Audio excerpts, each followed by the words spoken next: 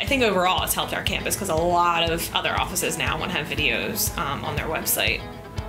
My name is Kate Brice. I'm the coordinator of new student orientation and transition programs. So with orientation, students were getting a lot of information that was more text related, a ton of information via emails, and our website was just full of words. And what we've learned is that students are more receptive to visual things. So I wanted something that was kind of interactive, short, sweet, and got to the point, not just for students, but for families too.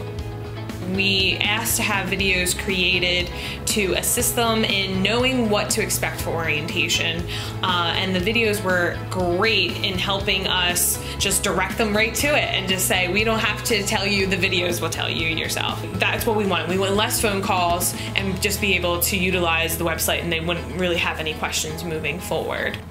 Having the one-on-one with David was wonderful, very personable. Even though I knew him before, it still was great to have that one-on-one and really make it a clear schedule of how we wanted to run things. I think the videos were exactly what we needed.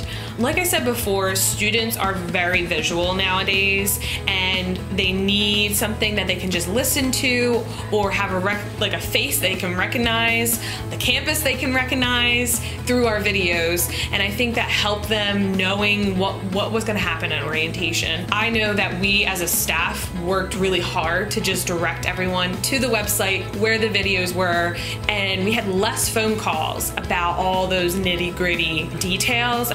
So we were able to do that, and then we actually did another video, kind of a part of orientation, but it was overall just Penn State Abington experience, and we utilized that video. We played it for every single orientation, and it was the last video of the day. And it made that impact on those students and those families. They clapped every time because they're real students. They're real students in the video. They're talking about their real experience, and that's honestly what students want to see. They don't want to see staff talking. They want to see other students talking.